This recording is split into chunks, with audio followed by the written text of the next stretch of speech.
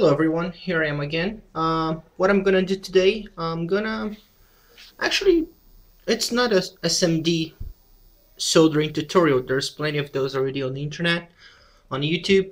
What I'm going to do actually, I'm just gonna show this little kit that I found in Aliexpress, which is a SMD soldering practice kit.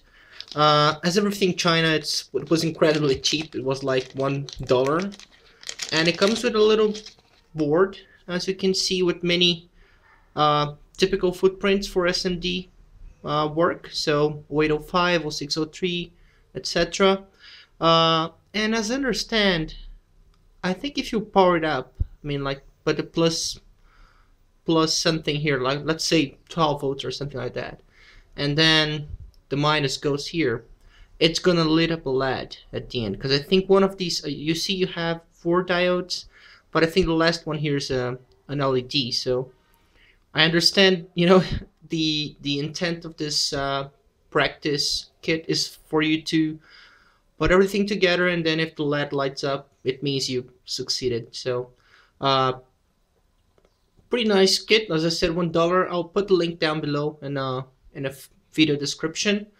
And well, the reason I bought this is because I'm no expert in SMD soldering myself. I was pretty much a hardcore through-hole guy, but reality is that, many parts, these days you only get SMD. So you gotta at some point accept that you have to learn how to solder SMD things, and well, this was a nice kit for practice. So yeah, you got a bunch of resistors. I don't know if they have spares or what, but wait.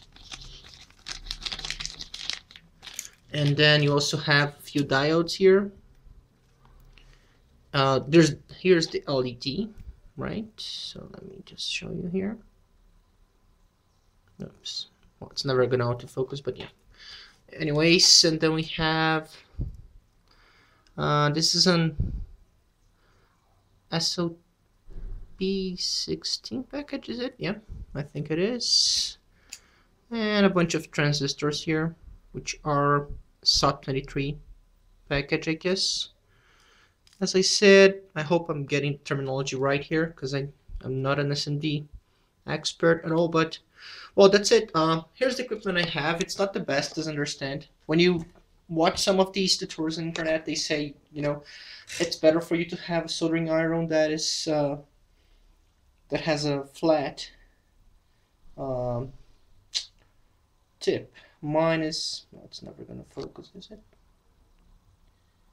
Yeah, I mean, mine is just the regular pointy kind of tip, but I do at least have the finer kind of solder. I think this is 0.5 millimeter. It's not lead free, it's leaded stuff, because yeah, that's much easier.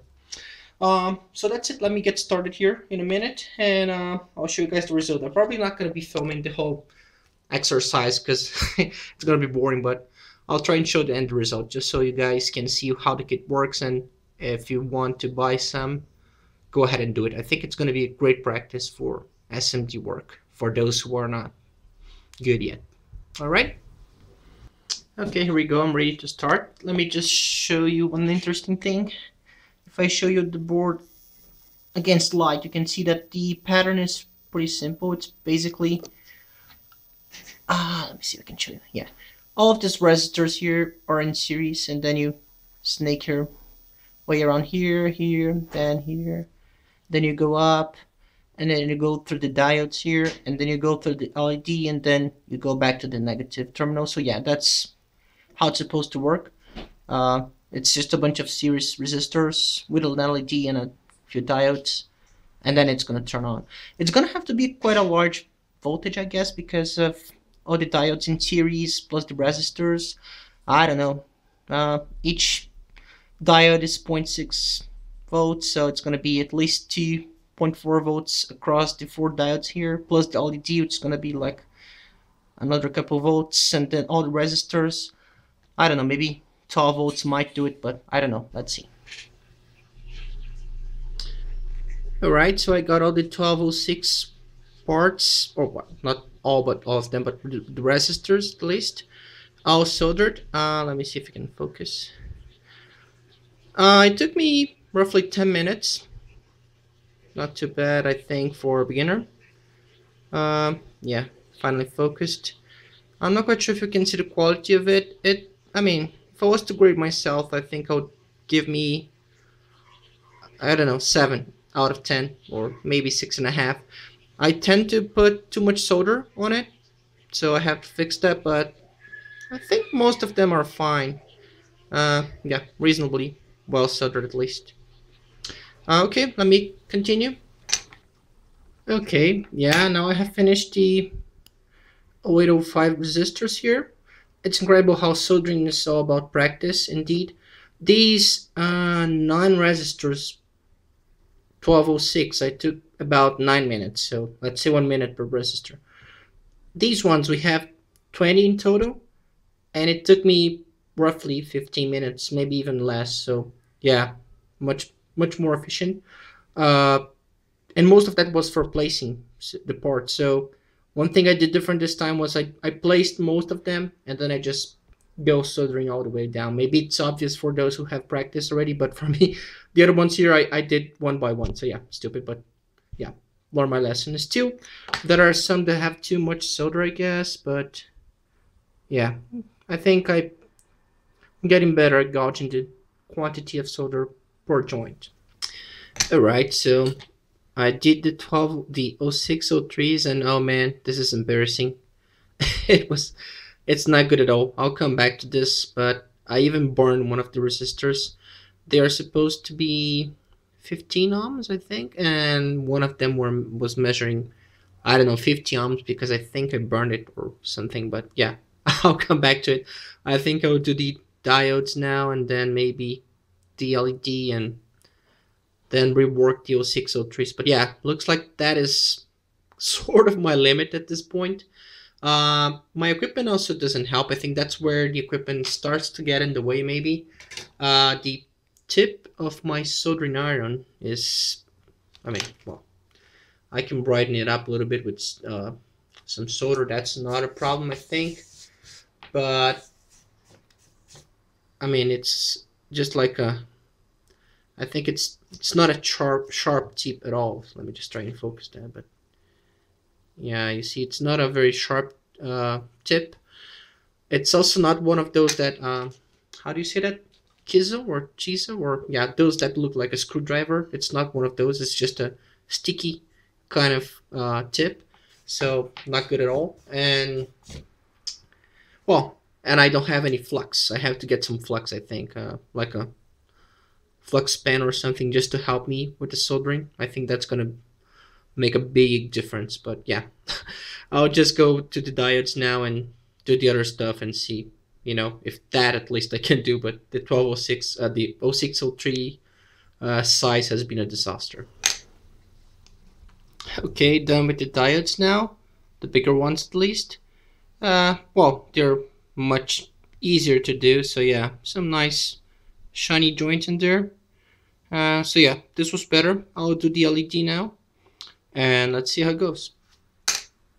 Oh, by the way, I did it maybe just under 3 minutes or so. So yeah, those are much easier, but well, let's see.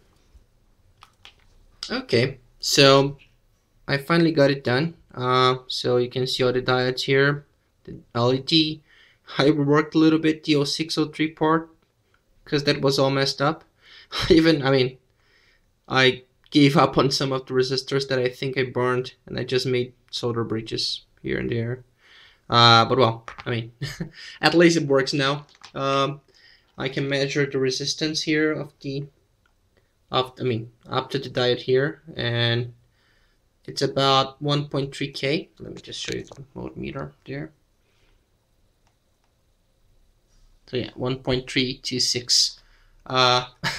It should be 30 ohms more than that, but anyways, those resistors are not gonna make a difference, I guess.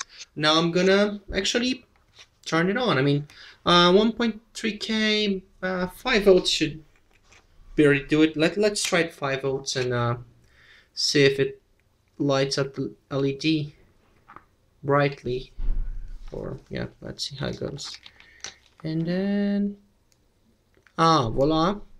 But that's too shabby. Let me do 12 volts.